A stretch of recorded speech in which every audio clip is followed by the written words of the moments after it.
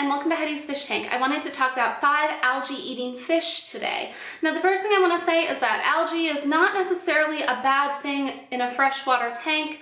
It actually helps process your waste, and so algae happens whether you want it to or not, and in an established tank you're going to have some level of algae. If algae is taking over your tank, it might be a sign that there are too many nutrients in your tank and that you're overfeeding your fish, but algae eaters can be part of the process. So I'm going to talk about 5 of them today, and I'm going to talk about my favorite algae eaters. Number 5, I'm going to go with a pleco, and I would really recommend a bristle-nose pleco if you're going to get a pleco.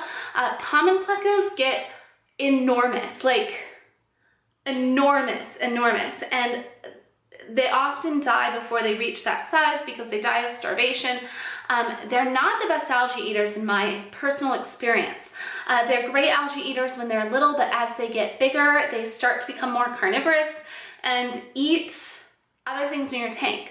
A bristle-nose pleco is going to stay smaller a little bit longer, so it's better for most home aquariums that most people keep. Some people do keep large plecos in a large enough tank, and that's fine, but most of us don't have an adequate setup for a common pleco. Number 4, I'm going to go with autocinclus. Autos are a really great option for an algae-eating fish, and they stay a little smaller and tend to be a little bit more efficient than plecos. So autos are a great cleanup crew. Number 3, actually mollies. Any live bearer really. I find that my platies will eat things off of the glass. A lot of people don't talk about live bearers as a cleanup crew. My endlers, I guess, do eat some stuff too, some of the algae.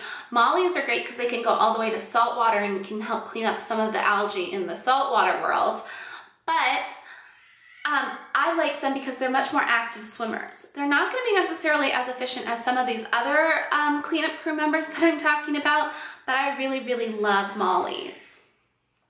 Number 2 is going to be cory catfish. These are my favorite as far as algae-eating fish go. They're super cute. You can see them school. I like false Julie cories, or I also like pygmy cories a lot, but there's a lot of options, and they're more appropriate for a smaller tank as well. They're cute little bottom dweller fish, but they don't hold still and not move like plecos do in my experience. So I am a big fan of Julie cory cats, or any cory cat really. But my number 1 favorite cleanup crew member is a nerite snail. Well, actually, I like snails in general. Even pest snails will help clean up your algae and are beneficial for your tank.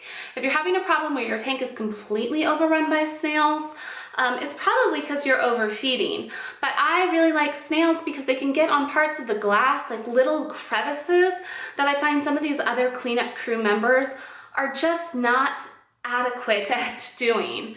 That being said, a lot of these animals, not the snails, but all the other ones, do need to be fed. So a lot of times what happens is people will get these cleanup crew members, they'll put them in their tank and think that they don't need to eat, and then they die of starvation after they've cleaned up your algae problem.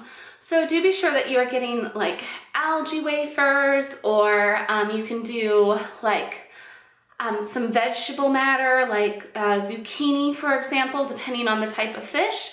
And I think that they make a really great addition to any fish tank. I would love to hear from you guys down below. What are your favorite algae eaters?